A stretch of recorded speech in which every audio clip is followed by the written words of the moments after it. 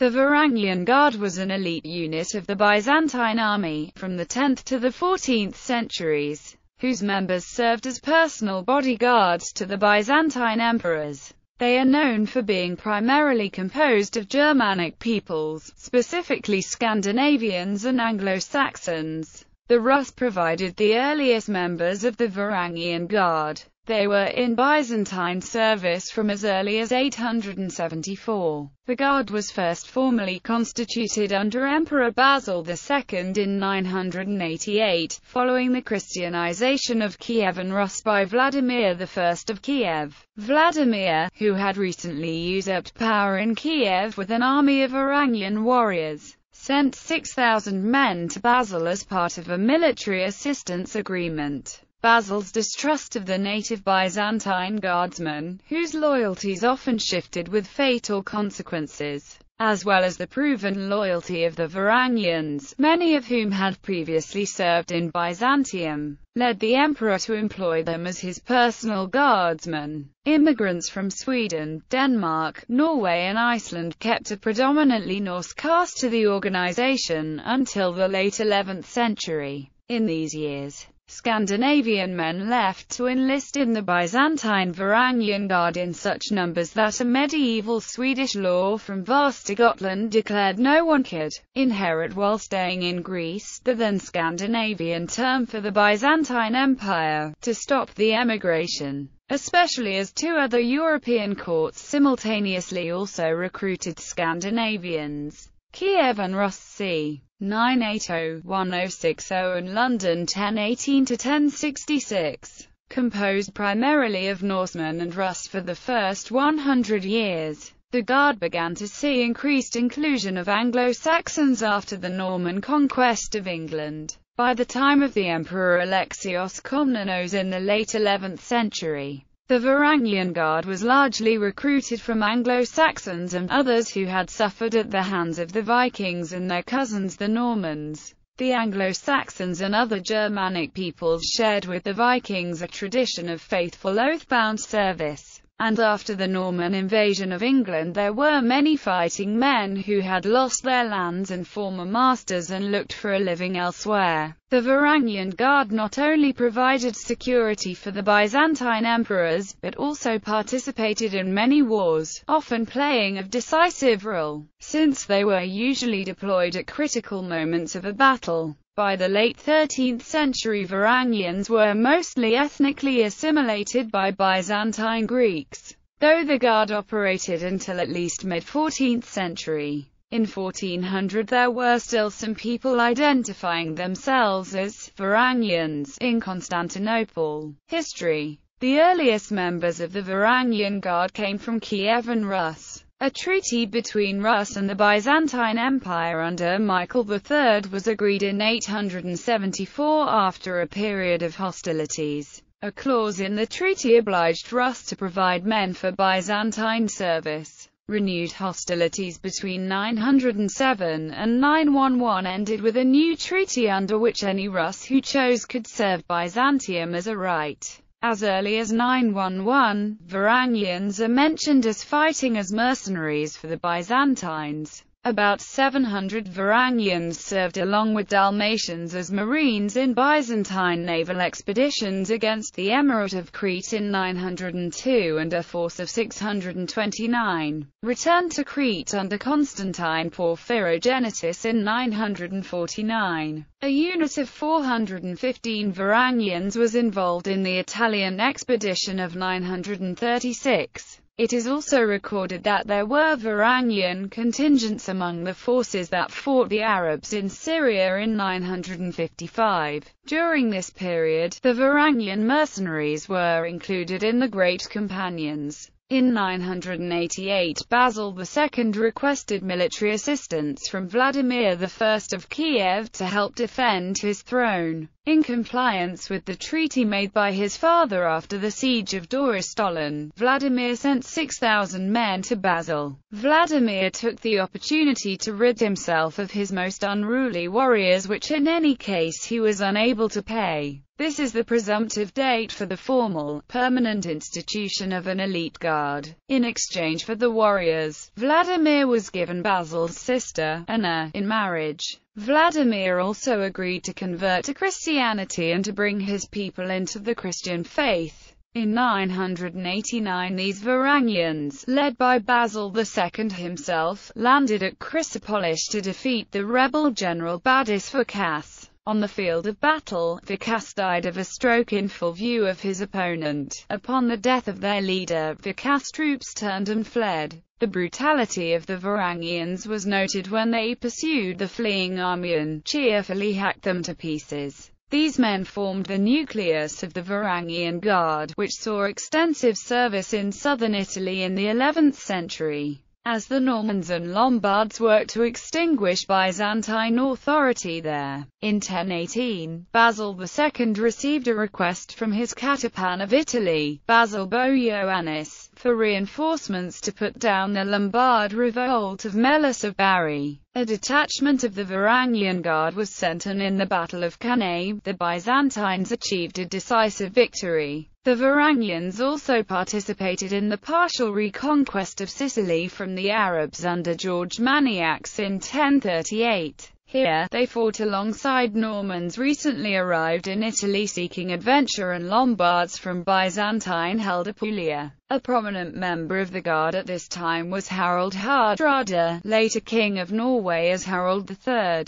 However, when Maniax ostracized the Lombards by publicly humiliating their leader, Arduin, the Lombards deserted and the Normans and Varangians followed him. Not long after, the Catapan Michael Docianos had a force of Varangians stationed at Bari. On 16 March 1041 they were called up to fight the Normans near Venosa, and many drowned in the subsequent retreat across the Infanta. In September Augustus Boioannis was sent to Italy with only a small contingent of Varangians to replace the disgraced Docianos. On 3 September 1041 they were defeated in battle by the Normans. Many of the last Catapans were sent from Constantinople with Varangian units. In 1047 John Raphael was sent to Bari with a contingent of Varangians, but the Bariates refused to receive his troops and he spent his term at Otranto. At the disastrous Battle of Manzikert in 1071, virtually all the emperor's guards fell around him. Composed primarily of Scandinavians for the first 100 years, the Guard began to see increased inclusion of Anglo-Saxons after the successful invasion of England by the Normans. In 1088 a large number of Anglo-Saxons and Danes emigrated to the Byzantine Empire by way of the Mediterranean. One source has more than 5,000 of them arriving in 235 ships.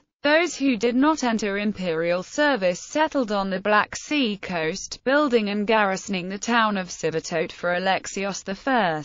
Those who did became so vital to the Varangians that the Guard was commonly called the England Barongoi from that point. In this capacity they fought in Sicily against the Normans under Robert Guiscard, who unsuccessfully sought to invade the Lower Balkans as well. Writing about the unit as it was in 1080, the chronicler and Princess Anna Komnena refers to these axe-bearing barbarians as being from Thule, likely a reference to the British Isles or Scandinavia. Likewise, the Byzantine civil servant, soldier and historian John Kinnamos calls these axe-bearers, which guarded the emperor, the British nation, which has been in service to the Romans emperors from a long time back. Kinnamos was writing in the later 12th century, indicating perhaps that the Mordane and Saxon composition of the Guard continued to the point of the Fourth Crusade. The Varangians relied on a long axe as their main weapon, although they were often skilled swordsmen or archers as well. In some sources, such as Anna Komnen's The Alexiad,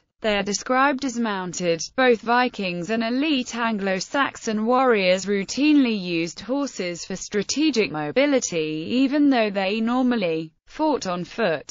The Guard was stationed primarily around Constantinople, and may have been barracked in the Bucolion Palace complex. The Guard also accompanied armies into the field, and Byzantine chroniclers often note their battlefield prowess, especially in comparison to the local barbarian peoples. They were vital to the Byzantine victory under the Emperor John II Komnenos at the Battle of Beria in 1122. The Varangians hacked their way through the enemy's circle of Pecheneг wagons, collapsing the Pecheneг position and causing a general rout in their camp. The Varangians were described by 11th-century Byzantine historian Michael Psellus as thus: the whole group carry shields and brandish on their shoulders a certain single-edged, heavy iron weapon, which is understood to have been the daniax. A mistranslation of the Greek text, however, has led him to refer to the weapon as a rhomphaea, which most likely occurred as a product of Atticism in Byzantine literature.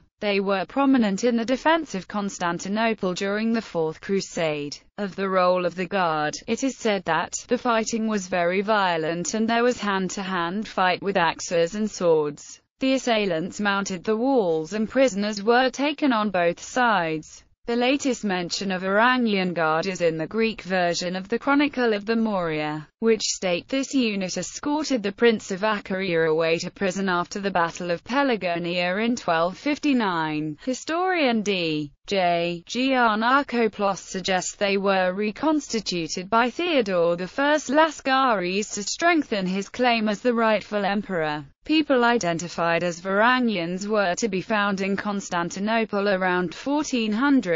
Function. The duties and purpose of the Varangian Guard were similar, if not identical, to the services provided by the Kievan Družina, the Norwegian Herd, and the Scandinavian and Anglo-Saxon housecarls. The Varangians served as the personal bodyguard of the emperor, swearing an oath of loyalty to him. They had ceremonial duties as retainers and acclaimers and performed some police duties, especially in cases of treason and conspiracy. They were headed by a separate officer, the akolithos, who was usually a native Byzantine. The Varangian Guard was only used in battle during critical moments, or where the battle was most fierce. Contemporary Byzantine chroniclers note with a mix of terror and fascination that the Scandinavians were frightening both in appearance and in equipment. They attacked with reckless rage and neither cared about losing blood nor their wounds. The description probably refers to berserkers, since this state of trance is said to have given them superhuman strength and no sense of pain from their wounds. When the Byzantine emperor died, the Varangians had the unique right of running to the imperial treasury and taking as much gold and as many gems as they could carry, a procedure known in Old Norse as pollutasvarf. The loyalty of the Varangians became a trope of Byzantine writers. Writing about her father Alexius's seizing of the imperial throne in 1081, Anna Komnena notes that he was advised not to attack the Varangians who still guarded the emperor Nicephorus, for the Varangians regard loyalty to the emperors and the protection of their persons as a family tradition, a kind of sacred trust. This allegiance, she noted, they preserve inviolate, and will never brook the slightest hint of betrayal. Unlike the native Byzantine Guard so mistrusted by Basil II, the Varangian Guard's loyalties lay with the position of emperor,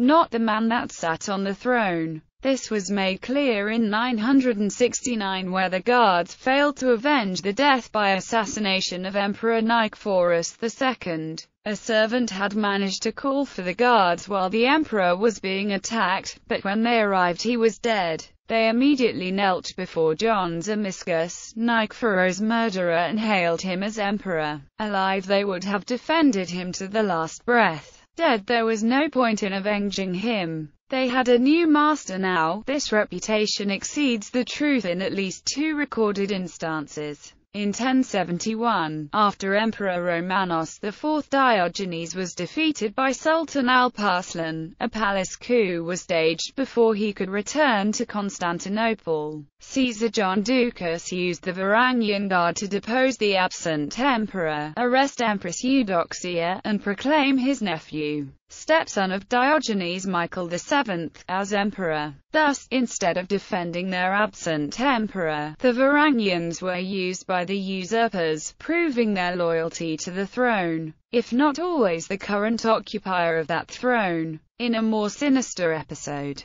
the historian John Zonaris reports the Guard revolting against Nicephorus III Botaniates after the blinding of the general Nicephorus Bryennios in 1078, planning to kill him, but being suppressed by loyal troops. They subsequently asked for and received a pardon. Runestones. There are a number of raised stone memorials called runestones throughout Scandinavia. Many date to the Viking Age, and there are many associated with the Varangian Guards. These Varangian runestones commemorate various fallen warriors through carved runes, and mention voyages to the east or the eastern route, or to more specific eastern locations such as Garthariki. The losses that the Varangian Guard suffered are reflected by the largest group of runestones that talk of foreign voyages, such as those termed the Greece runestones. These were raised by former members of the Varangian Guard, or in their memory. A smaller group consists of the 4 Italy runestones, which were raised in memory of members of the Varangian Guard who died in southern Italy.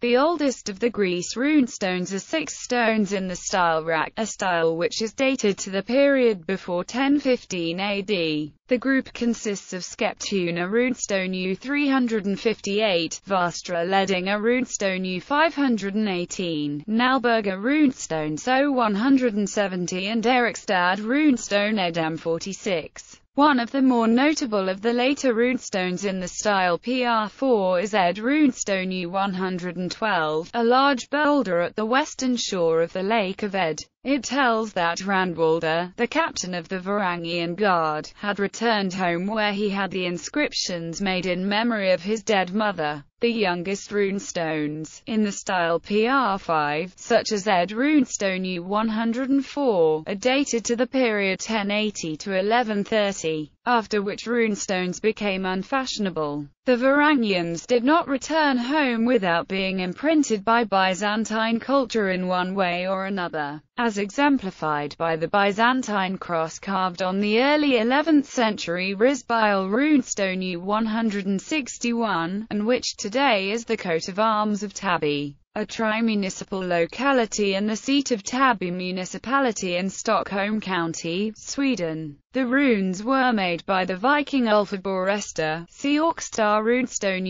U344, in memory of another Ulf, in Skullhamra, and at the request of the latter's father. Norse sagas. According to the sagas, the West Norse entered the service of the Guard considerably later than the East Norse. The Laxdor Ayla saga informs that the Icelander Bolli Bollason, born c. 1006, was the first known Icelander or Norwegian in the Varangian Guard, traveling to Constantinople via Denmark. He spent many years in the Varangian Guard, and was thought to be the most valiant in all deeds that try a man, and always went next to those in the forefront. The saga also records the finery his followers received from the emperor, and the influence he held after his return to Iceland. Bolli rode from the ship with 12 men, and all his followers were dressed in scarlet, and rode on gilt saddles, and all were they a trusty band. Though Bolli was peerless among them, he had on the clothes of fur which the Garth king had given him, he had over all a scarlet cape, and he had foot-biter girt on him, the hilt of which was dight with gold, and the grip woven with gold. He had a gilded helmet on his head, and a red shield on his flank, with a knight painted on it in gold. He had a dagger in his hand,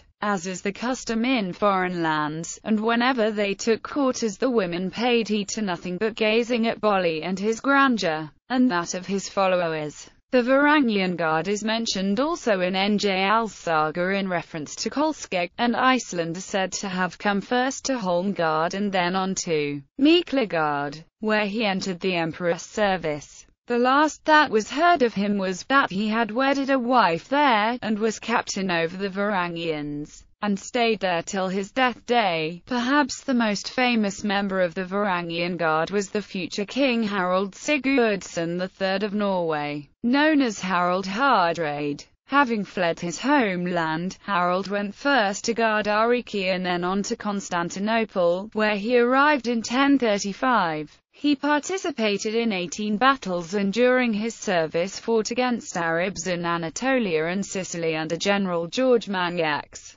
as well as in southern Italy and Bulgaria. An extensive account of Harald Sigurdsson's journeys is found in Harald Sigurdsson's saga. During his time in the Varangian Guard, Harald earned the titles of Manglavites and Spatharo-Candidatus, but his service ended with his imprisonment for misappropriation of imperial plunder taken during his command. He was released upon the dethronement of the Emperor Michael V. and saga sources suggest he was the one sent to blind the emperor when he and his uncle fled to the Church of Studione monastery and clung to the altar. Harald then sought to leave his post, but was denied this. He eventually escaped and returned home in 1043, eventually dying at the Battle of Stamford Bridge while invading England in 1066. The Varangian Guard regained some of its old Scandinavian flavour when Harald Hardrade's grandson, Sigurd I of Norway, went on the Norwegian crusade to the Holy Land. After fighting battles against the Muslims, King Sigurd in 1110 let the rest of his force, who originally numbered 6,000 men, join the Varangian Guard. King Sigurd returned home with less than 100 of his personal guard. Most of the Old Norse narratives which deals with Norwegians or Icelanders in the Varangian Guard are from the 13th century, and bear witness to a continued interest and generally positive views towards Byzantium within the West Norse cultural area.